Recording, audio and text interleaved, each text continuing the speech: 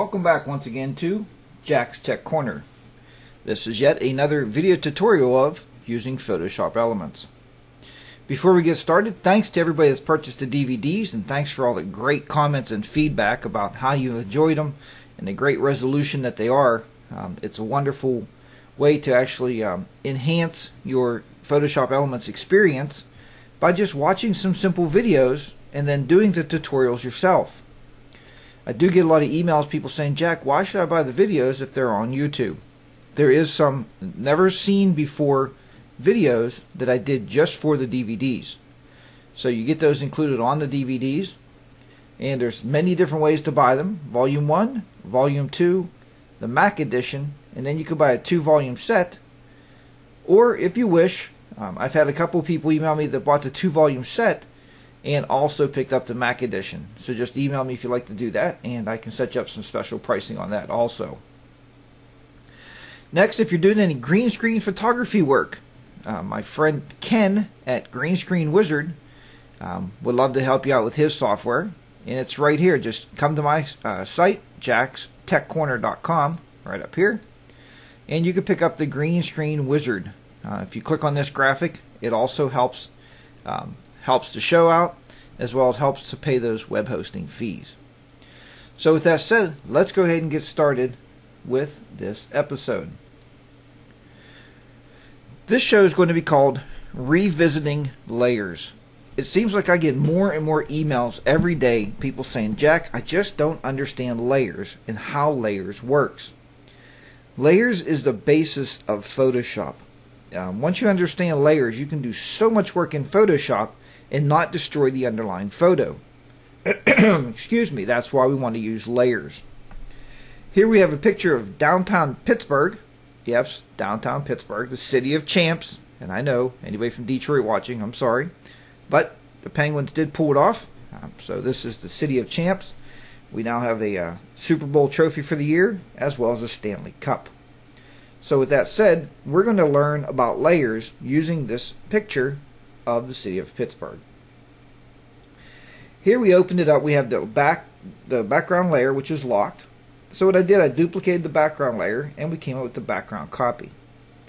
Now these, as I just said, I duplicated the background layer and came with the copy.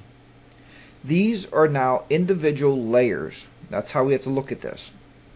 The way I explain this when I teach my classes, and anybody that's ever taken my classes understand that layers, I show them pieces of paper.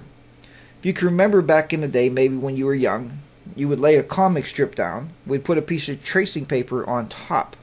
That would be a secondary layer. And then we would trace the picture. Now if we'd put another piece of tracing paper on top of that, and we would color it in, that would yet be another layer. That's exactly how these layers work. So let's go ahead and do that. Let's click here, and we're going to add some text. I want you to watch what happens when we add this text. Right here, what happens is we get a text in a new layer. You can rename these, because as you start building your layers up, what's going to happen is you're going to start to get confused about what's on a layer. So let's go ahead and do that again. Let's add some text up here. Alright, and start typing in there. Click on the checkbox here. Alright, let's back this up a little bit. It's actually going to be too big. Let's change this font size down. Wow, that is way too big. Let's change it down to about 36.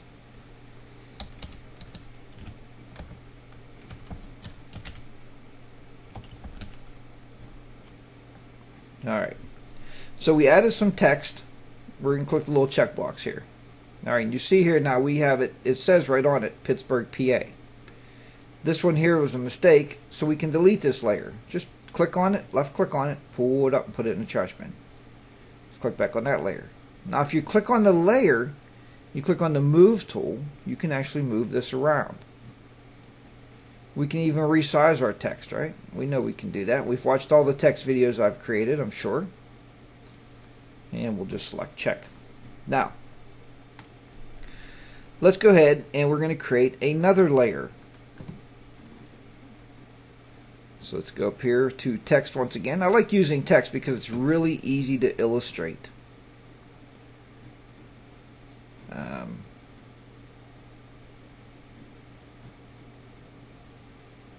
put this right here. We'll type in here. Pittsburgh's known for its three rivers also, so we'll put that in there. And you see we have another text box now. We have this text box and this text box. Now what I wanted to show you was we can actually move these layers around in different orders. And maybe to illustrate that, what we're going to do is, let's click on this layer. We're going to hide these two for right now. And we're going to try to get rid of some of this sky. So we clicked on that layer. We're going to do a quick selection here of some of this sky. Just like that.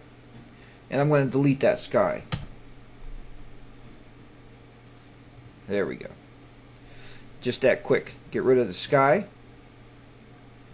You see I got rid of some of the other blue over here, but that's okay for the illustration. We're alright. And we're going to go up to select, deselect. Now the reason I wanted to show you that is we're going to put a different background in for that sky. So all we have to do here is create a new layer, and we are going to grab our gradient tool. Just for now. I'm going to hold my shift key down so I can draw a straight line across here, right like this, and I'll leave it go. Now, this is what I wanted to illustrate with layers. This is how I kind of like to illustrate this. You can see the layers turn on, but seeing that we created a new layer, or basically a new picture over top of our picture, it's exactly the same size, so that's what we're getting with layers. It's the same size. It covers up the whole entire picture of the city as well as the text. Now, the reason that happens is this layer has to be behind the picture if we just want it to come up in that transparent area right here at the top. All we have to do at that point with these layers is rearrange them. Left click and hold and drag it up. And when you do that, what happens is you now put that layer behind the picture of the city, and the reason it's showing through is because it's transparent.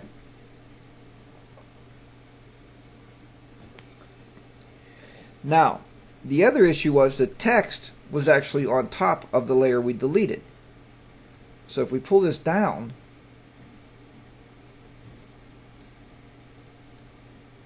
hold on one second here.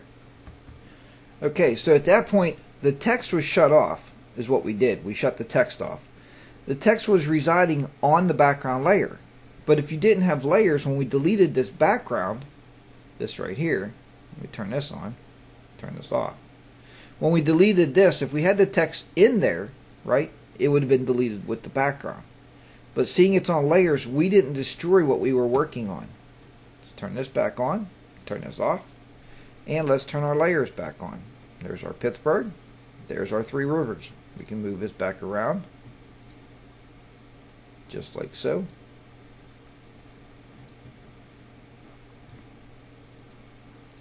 And that's the way layers works. So now I hope you understand layers a little better. And, you know, just take your time with layers, because layers is the basics and the basis of everything you're going to do in Photoshop is understanding layers and how they interact with each other. Well, I hope you've enjoyed this short video tutorial on using layers. And remember, if you'd like to support the show, go to jackstechcorner.com. Pick up a copy of the DVD. I'm sure you'll be very impressed with it. Many people have so far. It greatly helps the show out to purchase new equipment for recording the videos, you know, getting the web space we need and everything set up there. And if you don't want to purchase the DVDs, that's fine. If you look at the left-hand side of the website, there's also a donation button. A lot of people just choose to donate, and that's fine. Any amount is well accepted, and it helps out. So thanks again for watching. Until next time, keep those shutters clicking. Keep the editor editing, and I'll see you back here very soon. Bye for now.